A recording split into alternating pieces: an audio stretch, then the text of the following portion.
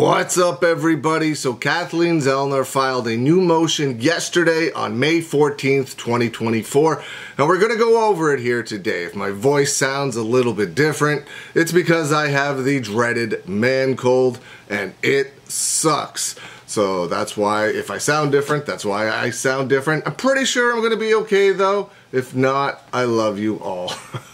So we're going to go over it here.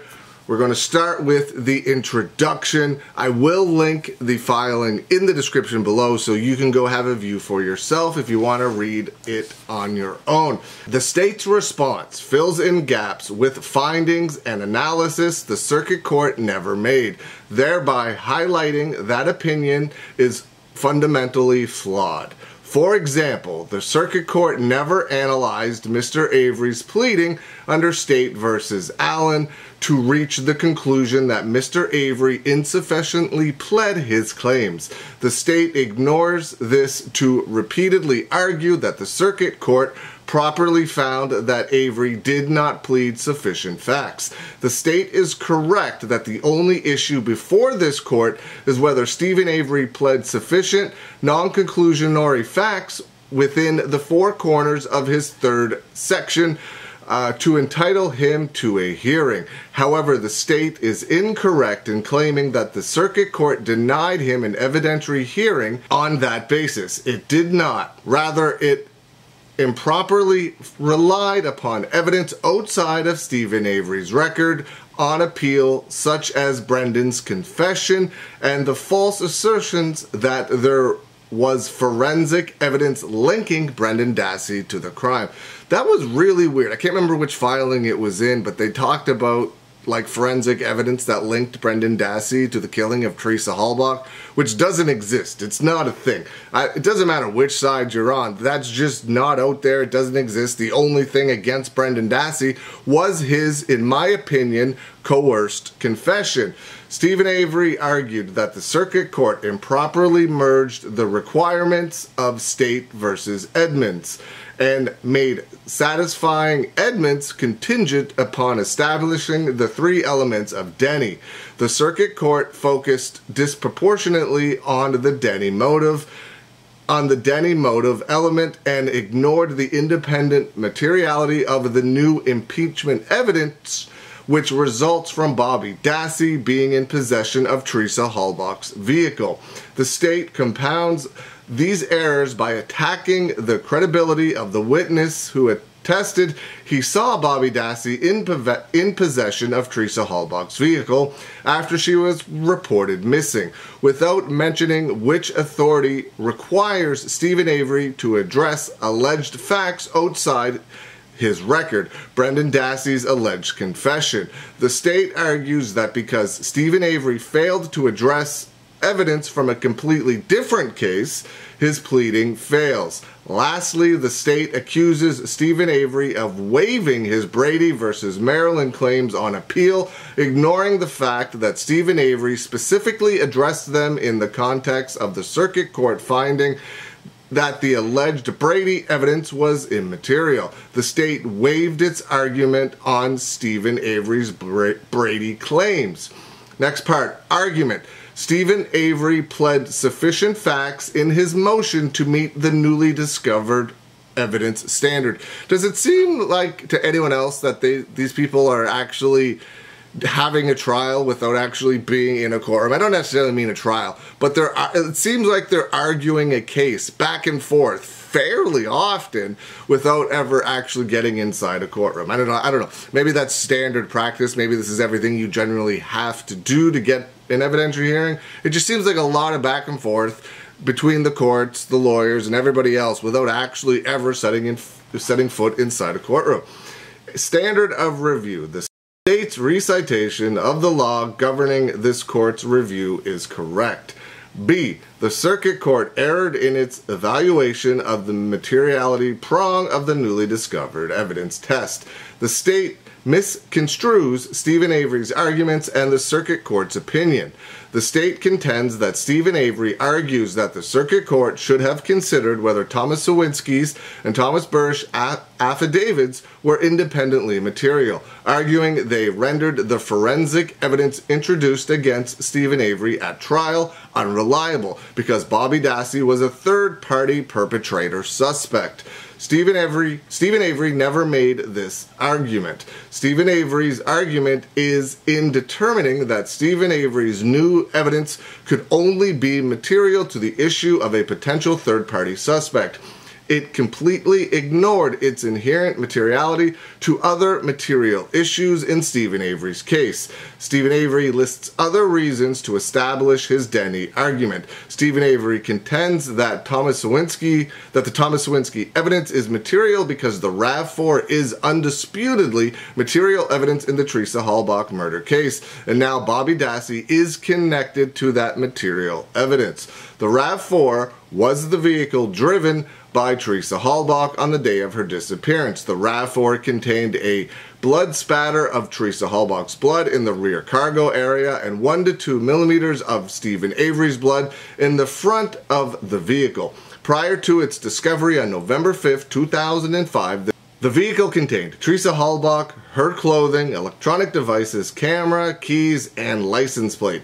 All of these items were placed in locations that implicated Steven Avery in her murder.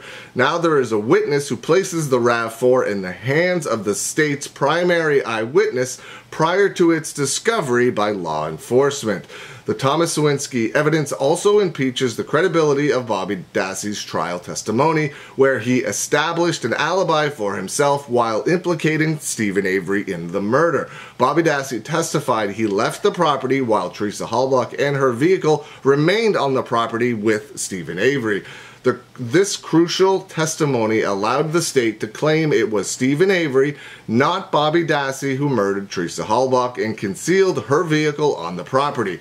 This court described Bobby Dassey's testimony as follows.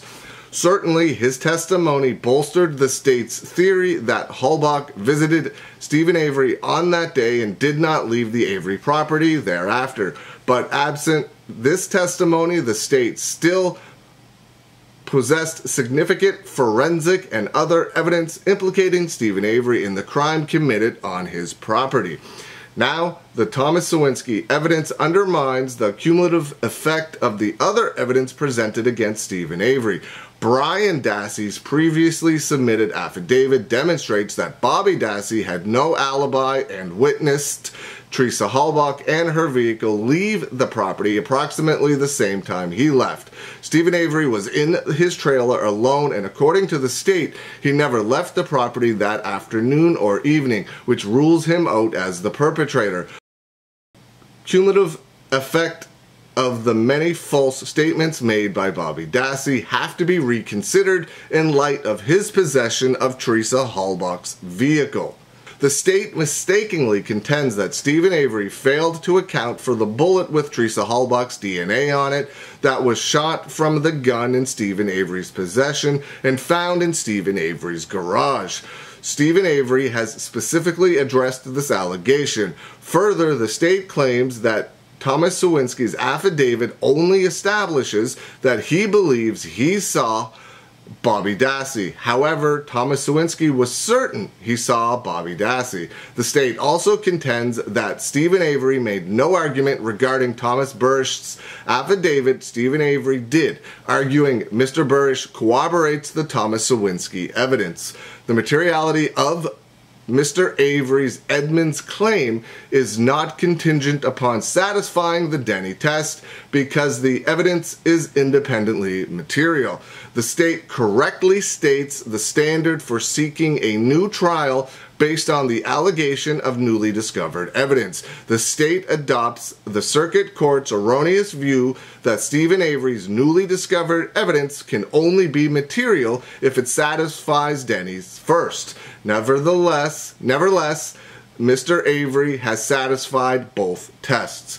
Steven Avery provided sufficient facts to meet the Denny requirements. Steven Avery agrees with the state of the law governing Denny, but not the state's interpretation of it. Mr. Avery pled sufficient facts to establish that Bobby Dassey had a motive for the murder. The state spent 3 pages addressing Dressler versus MC Caughtry. Mr. Avery specifically relied upon Dressler for this court's finding that the pictures depicting violence were offered to prove Dressler's fascination with death and mutilation, as this trait is undeniably probative of a motive, intent, or plan to commit a vicious murder. The violent photographs on the Dassey computer illustrate the same probative trait. Lastly, to clarify Stephen Avery's statement that this court pointed out in its opinion previously that Denny evidence must be viewed in the aggregate, which the state claims is false. This court described viewing the evidence in the aggregate, exactly the standard articulated in State versus Wilson. This court improperly found that Stephen Avery's evidence does not find the Denny opportunity element. The state has improperly relied on State versus Kreider to argue that Stephen Avery had to show Bobby had the contacts, tools, time, and/or other means necessary to have committed the crime and failed to do so. The state claims that Wilson supports the imposition of this burden of Stephen Avery. It does not. The Wilson paragraphs the state cites conclude that more evidence is required in the specific instance where vague allegations have been made about a third party hiring an undetermined hitman. In this case, Bobby has been specifically identified as having possession of material evidence in the murder case. The state copied from its original response to Stephen Avery's third motion for post-conviction relief a list of activities it claims Bobby would have been required to perform to commit the murder and plant the evidence to frame his uncle. Stephen Avery rebutted all of these points in his circuit court reply brief. The RAV4 is a material piece of evidence in the crime.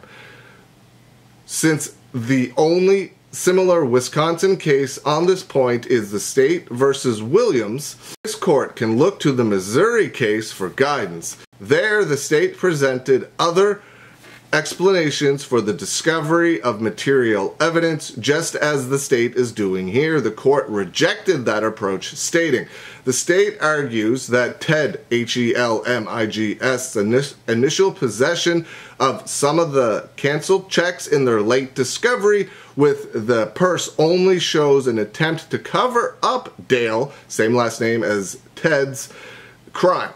That may be true. However, the fact that there may be other explanations for the discovery of the canceled checks with the purse beside an inference that Ted threw the purse and the canceled checks in the river sometime following the murder of Norma, same last name, does not relieve us of the obligation to acknowledge that Ted has now been connected to the purse, material evidence in Norma's murder case.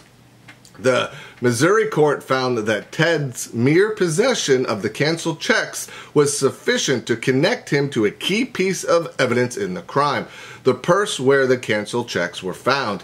Here, the court admitted that Stephen Avery has established Bobby Dassey's possession of the RAV4, but created other explanations other than acknowledging that Bobby had possession of the RAV4 sometime following his murder of Teresa Halbach.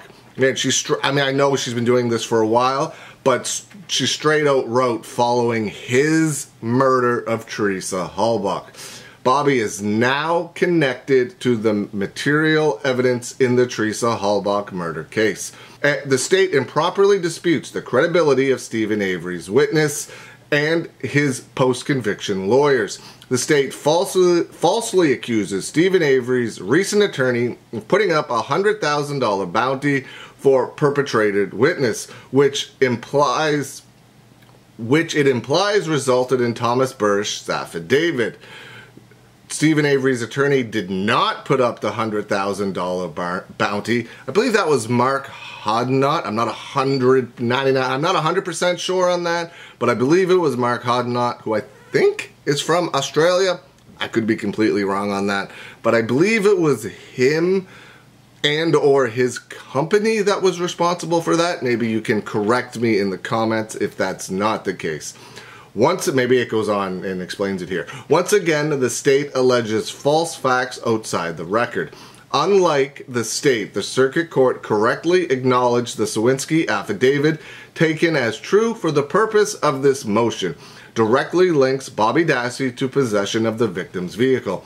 However, it stated there are other reasons that Bobby Dassey could have been in possession of the car that night, including Bobby was trying to help hide evidence to protect two individuals directly linked by forensic evidence to this murder and convicted of the crime. That's where they talk about Brendan Dassey being linked by forensic evidence to the murder of Teresa Halbach. Again, that's not a thing. That doesn't exist. And they either did one of two things. They either completely fabricated that sentence or just don't know the facts of the case enough and just made a giant mistake. Either one, unacceptable. This is an untrue statement because Brendan Dassey was never linked to the crime by any forensic evidence, and Bobby's testimony did not help Stephen Avery. Rather, it ensured his conviction. Most importantly, the circuit court was not relieved of the obligation to acknowledge that Bobby Dassey has now been connected to material evidence in Teresa Halbach's murder. The Denny test only requires an inference that Bobby is directly connected to the murder of Teresa Halbach, nothing more. By having possession of Teresa Halbach's vehicle after her disappearance, the inference can certainly be made. The Thomas Sawinski evidence is being offered as evidence in the missing piece, the direct connection between Bobby Dassey and Teresa Halbach's murder. Contrary to the state's and circuit court's positions, Stephen Avery does not need to prove Bobby Dassey's guilt of the murder beyond a reasonable doubt. The state, there is a reasonable probability that presenting Stephen Avery's newly discovered evidence undermines confidence in the outcome of Stephen Avery's trial. The state erroneously contends there is no possibility that any jury hearing it would have a reasonable doubt about Stephen Avery's guilt. The state claims that even if Stephen Avery met the Denny and Edmonds standards, he has not explained his DNA on the hood latch of the RAV4. Stephen Avery has always contended the hood latch swabs were submitted by investor Weirgert for the illegally seized groin swabs taken from Stephen Avery on November 9, 2005. The state incorrectly contends Stephen Avery fails to address its trial expert's testimony that there was a fragment from virtually every bone in the human body being found in Stephen Avery's burn pit. Stephen Avery did address this issue. The state incorrectly contends that Stephen Avery does nothing to explain how Bobby Dassey could have possibly be responsible for the bullet with Teresa Halbach's DNA on it being found in the garage and matched to the gun above Stephen Avery's bed. Stephen Avery also addressed this. The new evidence would have allowed the defense to impeach Bobby Dassey's trial testimony. Bobby would no longer be the unbiased witness described by prosecutor Ken Kratz. The forensic evidence would have been viewed as planted or at the very least tainted by being in the hands of a third party. With the new evidence, the defense could have argued Stephen Avery returned to his trailer, Teresa Halbach left the property in her vehicle, and Bobby followed her, got her to pull over, and assaulted and murdered her at some point. He planted the RAV4 on the Avery property and proceeded to remove and plant the electronic devices, the key, the bones, her clothing, her DNA on the bullet, and Stephen Avery's blood. The Thomas Sawinski evidence, when viewed in the aggregate, including all of the false statements made by Bobby Dassey to law enforcement at trial, would have provided a reasonable probability of a different outcome at trial. Contrary to the state's position, the circuit court's inaccurate factual findings are material because they impose a higher burden on Stephen Avery. The state defends the circuit court's erroneous reliance upon Brendan's confession, even though it is not part of the Avery record. The state claims Brendan's confession is a fact Stephen Avery must account for to show a legitimate tendency Bobby Dassey committed the crime, no matter whether the state introduced it at the last trial. And Stephen Avery failed to provide any facts explaining why or how Bobby Dassey could be responsible for Brendan's confession. Brendan's confession also directly contradicts the state's theory in Avery's trial, and that is why the state did not introduce it. The lack of the forensic evidence refuted by Brendan's story of Teresa Halbach being bound, beaten, stabbed, and cut in Avery's bedroom. Brendan's story had multiple versions of where Teresa Halbach was shot. The state, by making this final argument, is trying to avoid the simple, undisputed fact that Bobby Dassey was in possession of the material evidence in the case, the RAV4, and that this fact directly connects him to Teresa Halbach's murder. Stephen Avery has met the materiality requirements of Denny, Edmonds, and Brady with the new Thomas Sawinski evidence. Conclusion: Mr. Avery respectfully requests that this court grant him one of the following alternate remedies. Reverse the orders denying post-conviction relief and grant an evidentiary hearing. 2. Reverse the judgments of conviction and the orders denying post-conviction relief and remand for a new trial. 3. Grant any other relief this court deems appropriate. Dated this 14th day of May 2024. Well, there we go. That's Kathleen Zellner's newest filing on behalf of Stephen Avery. What do you think? Everything is linked in the description below. I hope you're having a good day, and I will see you again soon.